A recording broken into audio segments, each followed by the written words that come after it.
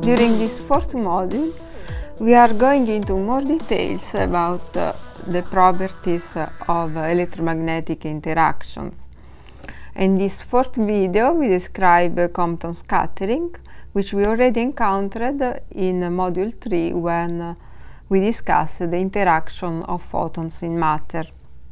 After following this video, you will be able to characterize the Compton scattering, which is the elastic scattering between a photon and an electron, describe how the polarization of the photon influences the process, and understand why the annihilation of electron-positron pairs into photons has similar properties.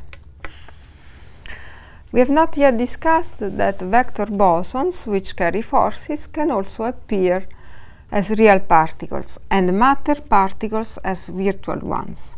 Compton scattering, elastic scattering between a photon and an electron, involves a virtual intermediate electron as shown in this Feynman diagram. The kinematics of the process is characterized by the energy omega of the incident photon and the scattering angle theta, the angle between K and K prime, which are the four momenta of the incident photon and the outgoing photon respectively. The conservation of energy momentum reduces the energy omega prime of the outgoing photon compared to that of the incident one omega, if the reaction occurs on an electron at rest. The reduction depends on the scattering angle theta and the photon energy itself. The figure gives an example of this relationship for a source of americium-241, which emits photon with omega equal to 59.54 kilo-electron-volts. Because of Heisenberg's principle, we can in fact not know whether the photon in the final state is emitted after or before the absorption of the incident photon. So there are two configurations of the Feynman diagram which are indistinguishable. The processes can interfere with one another.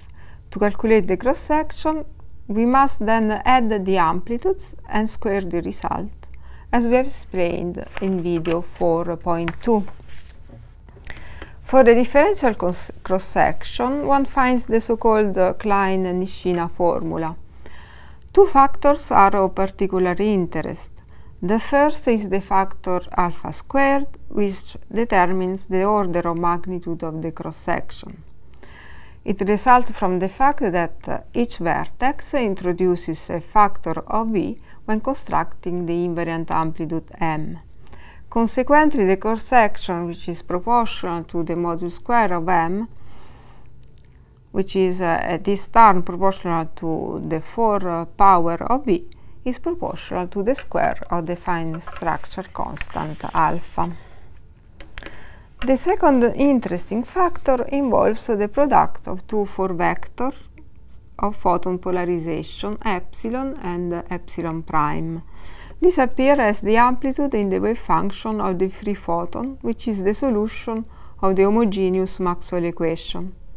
Under the Lorentz gauge, these equations of motion constrain epsilon such that K square is equal to 0, this is the condition for a real photon. The gauge condition, the mu and mu equal to 0, means that epsilon mu K mu is equal to 0. The 4 vector polarization epsilon, indicating the electric field direction, is thus orthogonal to the 4 momentum of the free photon K. In addition, this gauge condition shows that the photon wave function has only 3 independent components, not 4. It is therefore justified to call the photon a vector particle. When the polarization of the initial state is 0 and that of the final state is not measured, we must average the cross-section over the direction of the initial spins and sum over those of the final state.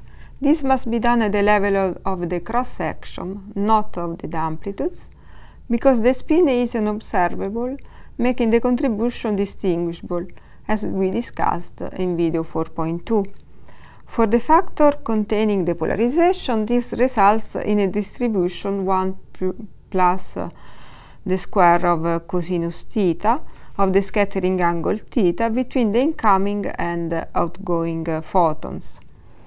At high photon energy, omega much larger than m, the total cross-section is roughly inversely proportional to the square S of the total initial energy.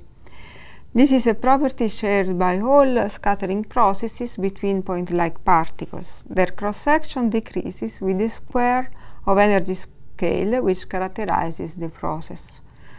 Obviously, the square of the fine structure constant alpha again determines the order of magnitude of the cross-section.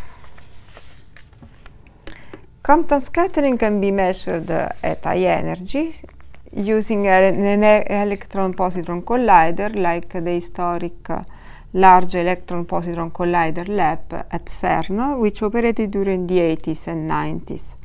The incident photon beam is generated by the incoming electrons via Bremsstrahlung mechanism.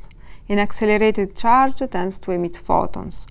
Here the acceleration is caused by the electromagnetic force coming from the particles in the other beam. The electron or positron emits a photon in its original direction of motion.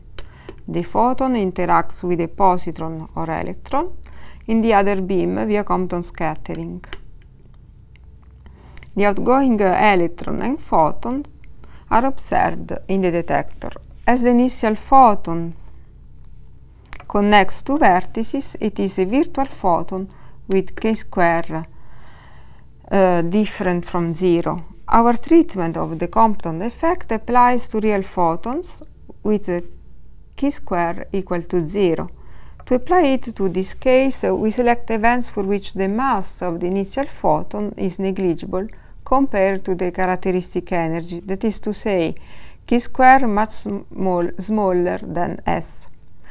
The cross-section for Compton scattering with these quasi-real photons measured by the experiment L3 at lab is shown on the right. The dependence on the initial energy square of S predicted by the calculation is in fact observed. It is proportional to 1 over S.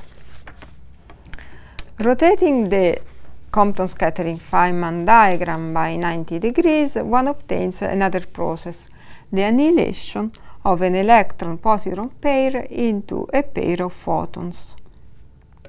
Notice that we also convert the outgoing electron of the Compton process into an incoming positron. This remains without consequence because these two states are completely equivalent.